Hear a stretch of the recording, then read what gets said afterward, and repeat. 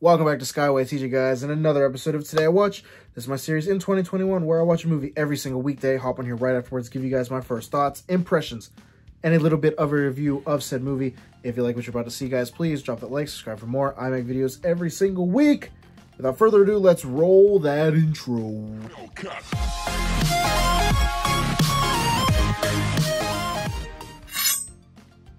So today I watched The Addams Family.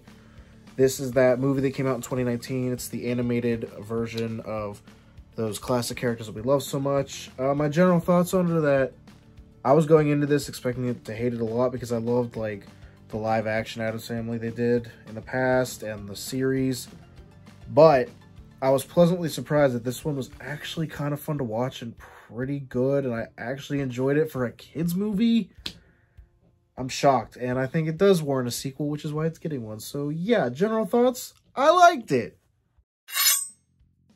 The voice cast in this movie is massive. Got Oscar Isaac as Gomez, Charlize Theron as Morticia, Chloe Grace Moretz as Wednesday, Finn Wolfhard as Pugsley, Bette Midler as Grandmama. Oh, there's so many good actors in this. Yeah, they make the movie. Anytime you see an animated movie, the people voicing the characters is what makes it most important. So, like, if they do a bad job, then you're going to, like, not enjoy the movie as much. But I think these actors did a very good job. Oh, yeah, Nick Kroll was Fester. Forgot that one. Yeah, great movie, great voice cast. Good time. The plot is pretty simple. The Addams family is living in an old asylum on top of a hill.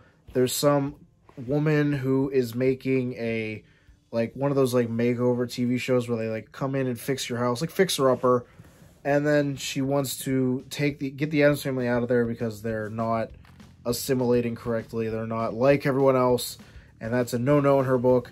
And then, you know, her and the Addams family feud, and then eventually the townspeople realize that the Addams family are just a family. They're just a bit different, and we shouldn't judge people by their differences, and that's the whole lesson in this movie, and I liked it.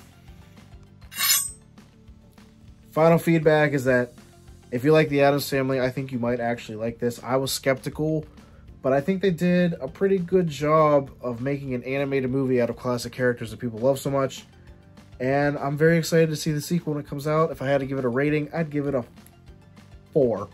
4 out of 5. That's how much I liked it. Well, guys, that was my review of The Addams Family. Hope you guys enjoyed that. If you did, please drop that like, subscribe for more. I make videos every single week. I'll be back tomorrow with another episode of Today I Watched. Stay safe out there during Corona Madness.